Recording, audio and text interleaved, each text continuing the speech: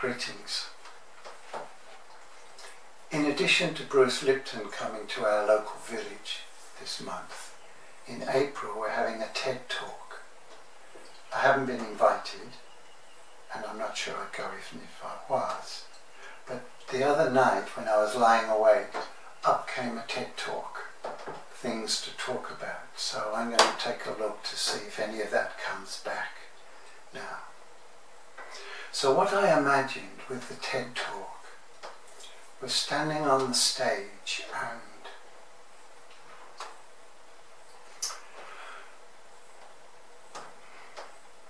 feeling love for everyone, feeling an atmosphere of love where we're all together.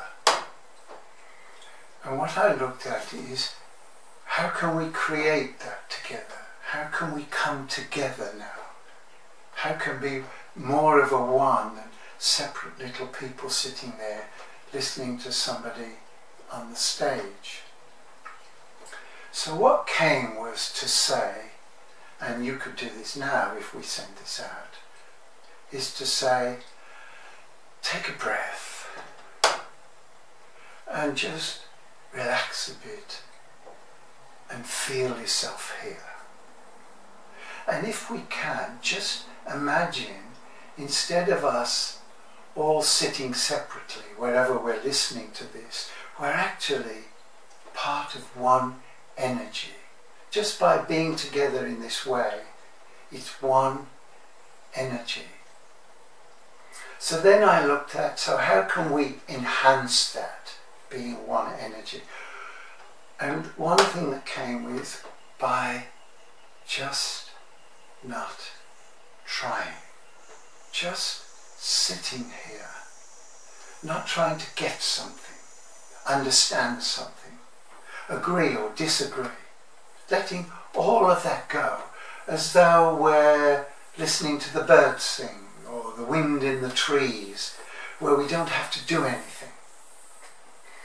Because what I've been coming to see more and more clearly is, beyond our program behaviour, behind the part that's trying to be or not to be something, even beyond the part that who we are as a unique individual, behind that is this oneness, this togetherness, this unseparateness. So what I was looking at is, let's see if we can be together that way now. Just listening and feeling and being one with everything. And then whatever comes through might just slip past all that part that tries and has to know, and approval and disapproval, it might slip in and just open up to ourselves, the part that's there all the time. The Bible has a very nice word for it that I like. It's called quickened. Something it says and it quickens something inside. Or we could say reminds. Or, yeah, we realize, we remember something that's there all the time, but we're so busy being on the outside and performing and doing and not doing that we don't drop back into that space that's always there.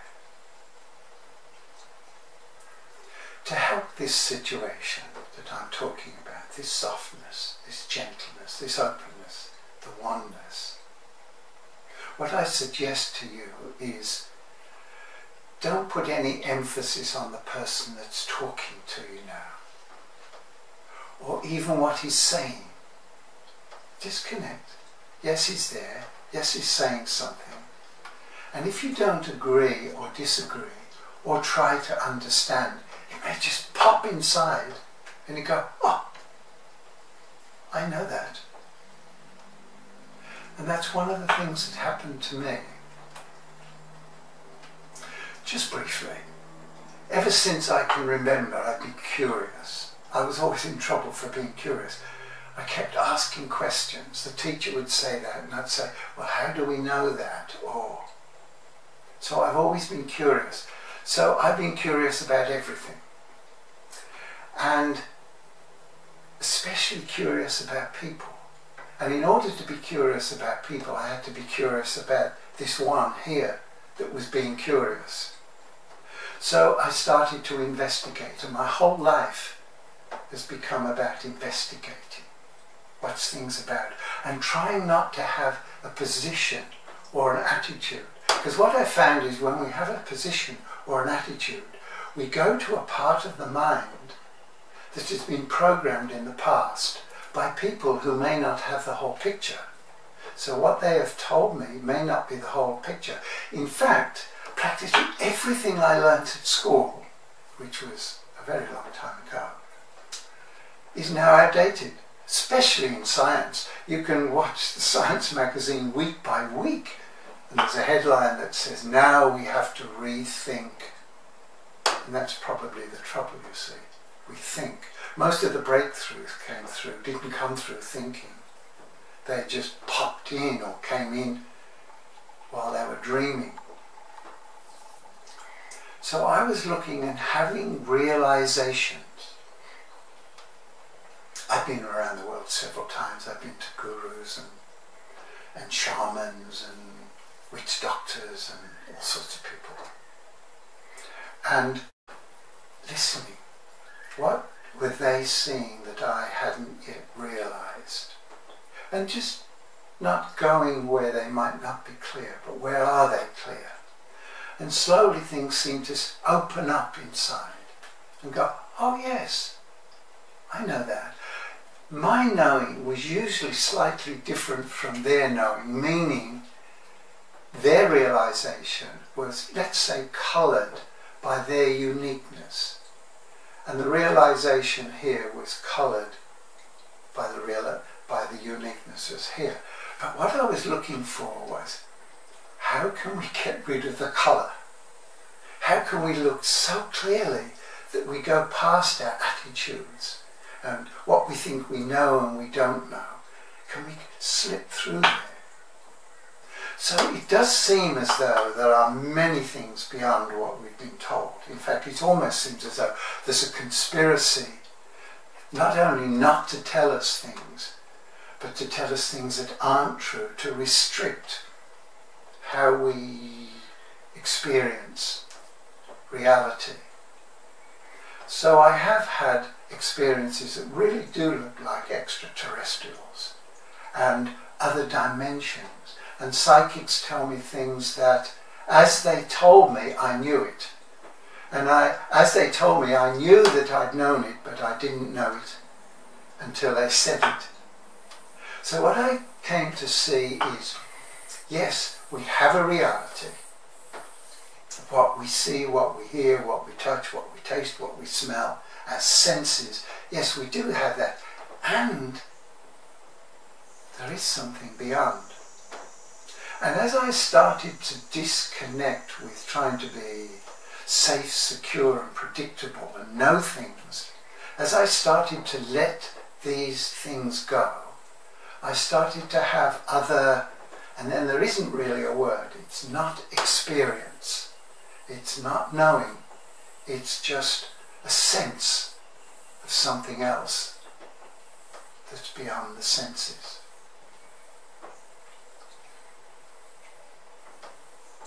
As these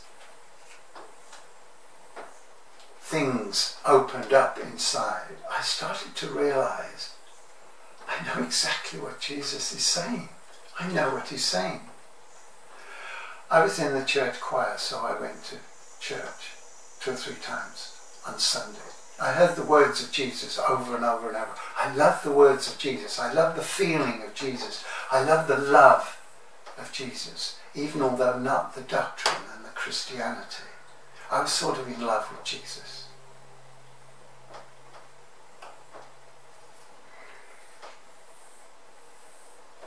Just felt touched when I said that.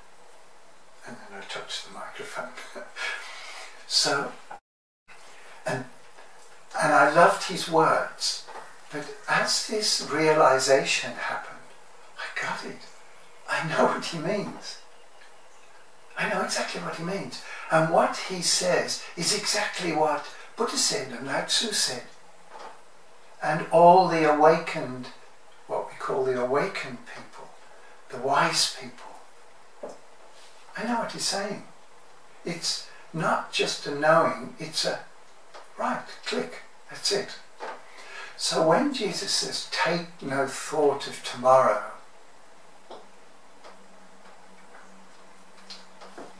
let tomorrow take thought of itself. I know what that means. It's be here now. And be here now, not to be here now, but because there isn't anything else. There is only now. And I'm talking about this now, with you listening to this now. There is only now. But you say all these things are in the past. But first of all, what you remember isn't accurate. It's what your mind's decided to remember. But in any case, it doesn't exist anymore. Yeah, but what about the future? But there isn't a future, you see. That's all in your mind. No mind, no past, no future. Jesus said, unless you leave your father, your mother, your sisters, your brethren, your wives and your children, you will not enter into the kingdom. Where is the kingdom? He said the kingdom of God is within. But he also said, when you see the in as the out, and the out as the in, the up as the down and the down as the up, when you see a man as a woman and a woman as a man, then will an eye be single, and that body will be full of light, enlightened. You'll suddenly realize this is it. So these things started to unfold. It's easier for a camel to pass through an eye of a needle than a rich person to enter into the kingdom. That's right. If you know anything, it's in the way. It's not knowing. The sense says, not knowing is the most intimate. What's being said now, you don't need to know this. If you do know it, you're stuck. You're suddenly stuck. Oh, I know that. But now you're stuck in the mind, knowing it. Let it go, let it go, let it go. Let the next moment be born in this moment. When you become as a little child. Fresh, unknowing, in this moment. If you haven't already, have a look at these new babies that are being born. They come from another level. They're present. Instead of the old day when the baby would just sit there sucking its thumb, they look at you now and they're there. And if you look at them, they respond, usually with a smile. They're present. When you become as a little child, and what's a little child? Here, now, not knowing. It doesn't need to know anything. It doesn't even play. It just is. We could say experimenting, but it isn't even experiments. It's having this experience in this very moment, just as it is. So then I came to, well, how can we share this? And of course we go to Lowe that says the truth cannot be said, and if it's said, it's not the truth. But you see, if that's true, then it's not true. Because the truth cannot be said. But my experience is, it can be heard. You can hear it, because it's already there. So it's not actually coming from the outside. The outside is like a frequency that stimulates what's already in there. You already know this. Thou art that. The kingdom of God is within. It's just, it's got buried. It's got covered over by things that people have told us, by religion and spirituality and politics and teachers and parents who don't know. In fact, what's the point of listening to somebody who's miserable? All they're teaching is misery. If you're going to listen to anybody, listen to people who are grateful, not complaining. People who are talking about what is, not what isn't. So I came to, how can I share? And in order to share, I went to the mind to see what I know. And I found I don't know anything. So up come the dilemma. How come I don't know anything, and yet there's this incredible sense of something? I don't even know what it is. I don't even know where these words are coming from. To talk to you, I hear them at the same time as you do. Or maybe a fraction earlier, I get a package of something. And then the mind unwraps it, and it looks around for the nearest word that might connect with you. In the past, I used to go, how can I share to everybody? And over the years, I've realized the finer things can only be shared with people who are ready for finer things. What's ready? Taking no thought of tomorrow. Not being attached to the past. Not focusing on life in being safe and secure and predictable, but ready to live this moment unconditionally. Just as Krishnamurti said, unconditional awareness. Here now, ready for anything. Whatever it is, we're here and now, and we're ready for it. Now, not what you're going to do in the future. Because the mind often goes, oh yes, that's what I'm going to do. No, you're not going to do anything. You can't going to do anything, because the future never happens. There is no future. There is only now. And this is it. This is it. So when I looked at sharing, what can I share?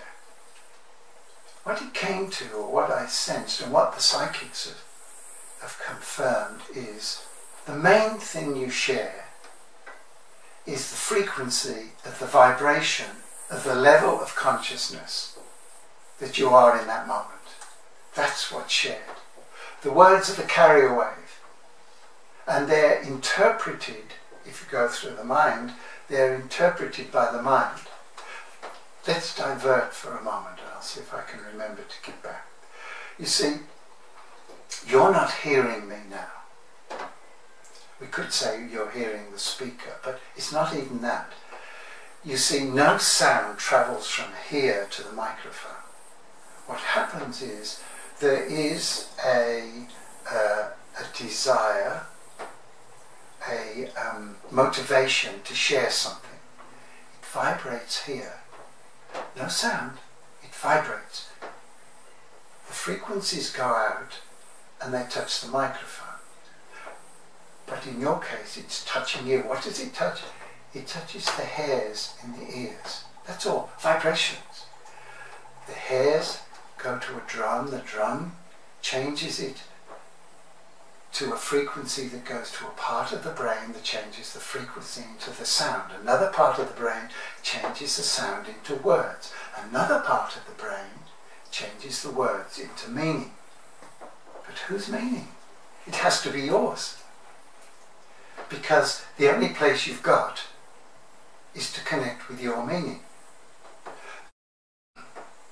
And that's not what's being shared. So don't look for meaning. Don't look to understand. Just listen. So I came to this place, but how can I share if I don't understand? And then I remembered one of my favourite sages, Lowe. Everyone seems so certain, and I walk as though upon thin ice. Here, now, not knowing, no certainty, no safety, no security, no predictability, just here, now, as Krishnamurti says, unconditional awareness, here, now, and open for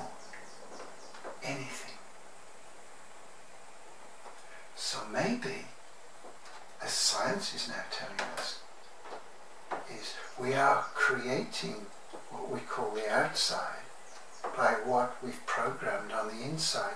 And if we let that go, we may start to find something else is happening. Here, now. If you feel yourself, you might find that there's a vibration in there, a tingling, a humming, or something. You may even hear it in the ears. And if you allow it in the body, just allow it, it'll probably get stronger. And you'll start to feel it, first of all, in the fingers, and then all over the skin, a tingling. And then you may find that the tingling doesn't actually finish at the skin. You suddenly see the air is tingling. It's a vibration. And there's no separation.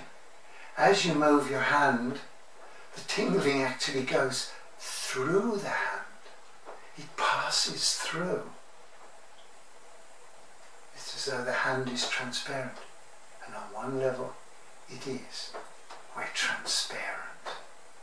We are actually a consciousness in a physical body. But even the physical body can be transparent. And then the air is vibrating. And the tree. And the person.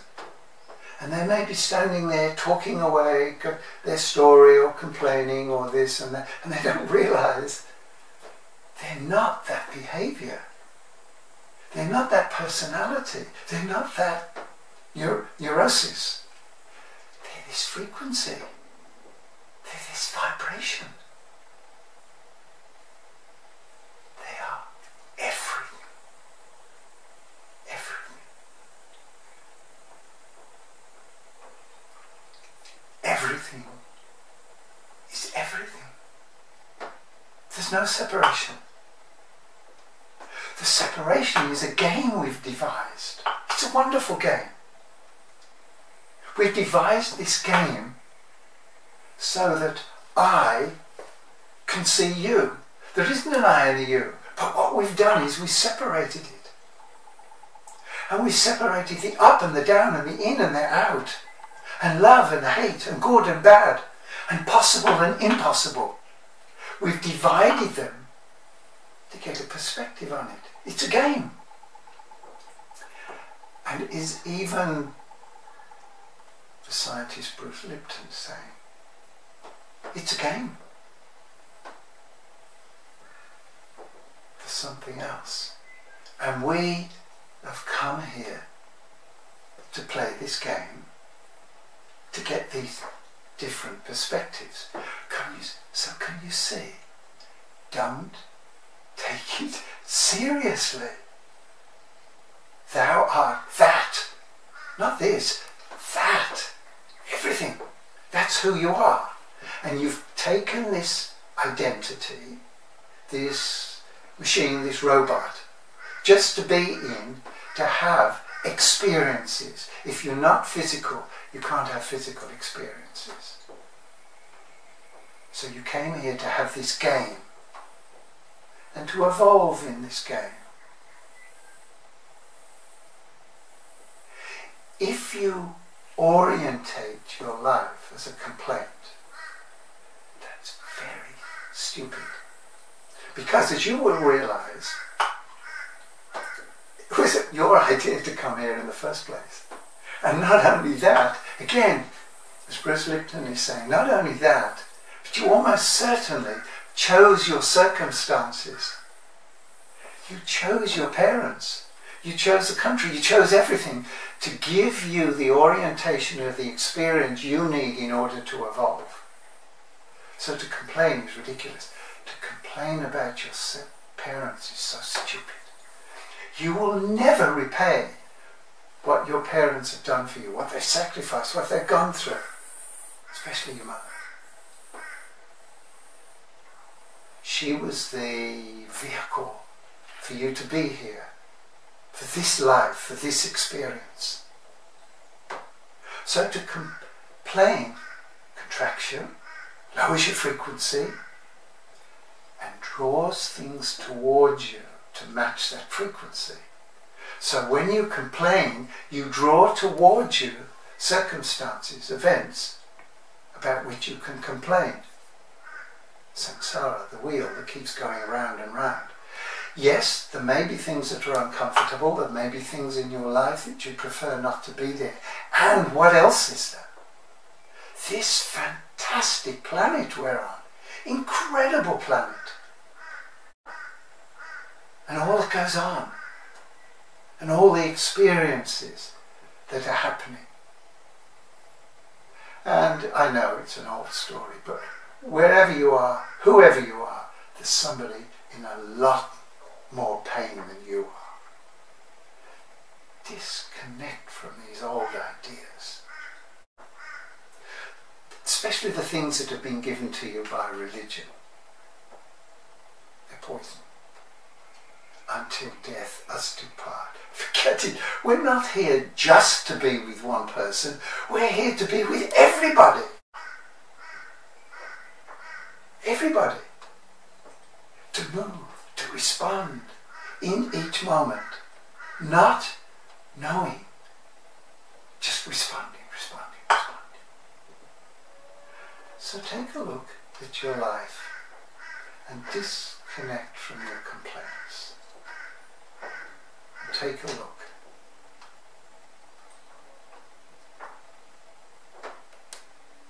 And above all, don't take anything seriously, because as you wake up to this state, and I have no idea if there are other states, but as you wake up to this state, what you'll see is nothing is more or less important than anything else.